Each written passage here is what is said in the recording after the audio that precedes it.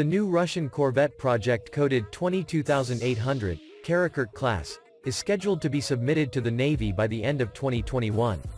The warship has stealth technology thanks to an integrated mast structure that carries 4 phased array radar panels. The project ship is a derivative of Project 12300 Scorpion, a 1990s Soviet-era Almaz design proposed for a 500-ton missile ship and also influenced by the Project 21631 Corvette Buyan-M. The ship's main armament consists of Kalibr cruise missiles or P-800 Oniks supersonic anti-ship missiles carried in 8 UKSK VLS cells at the rear. The Karakurt Class Corvette warships are powered by a combined diesel and gas system that includes 3 M507D1 diesel engines and 3 D-Gas 315 diesel generators. The warship can reach a top speed of 30 knots 56 km per hour with a maximum cruising range of 2,500 nmi or 4,600 km and an endurance of 15 days.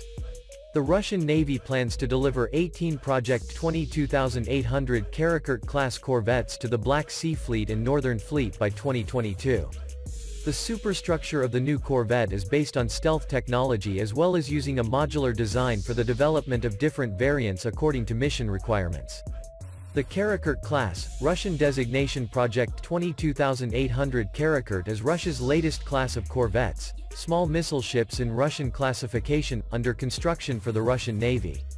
The class is intended as a more seaworthy, blue-water complement to the Buyan-M class corvettes, designed for the littoral zone and which as of 2015 serve in Russia's Caspian Flotilla, Baltic Fleet and Black Sea Fleet.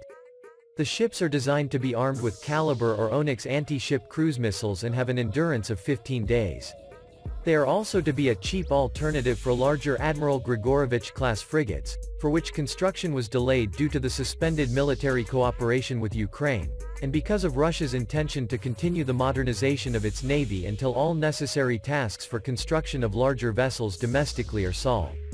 Nevertheless, delays in the supply of domestically produced engines for the Karakurt class had held up the completion of several units as of 2020.